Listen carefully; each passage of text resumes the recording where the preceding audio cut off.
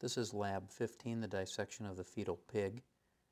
What you'll need here is obviously the fetal pig from your dissection kit, the dissection tools, the pan. You also will need some string and then the dissection pins.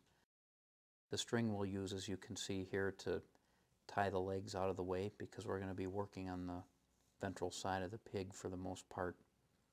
The other thing that you're going to want to do maybe is to wipe the outside of it off. Some of the pigs will have a lot of tissue stuck to the outside of their skin.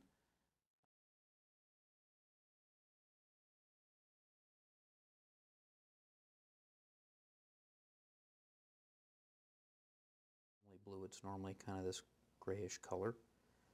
And just to help you, this is the umbilical cord here, which I removed. It's still connected like it should, but I just cut away around it so we could get it out of the way and see what's going on.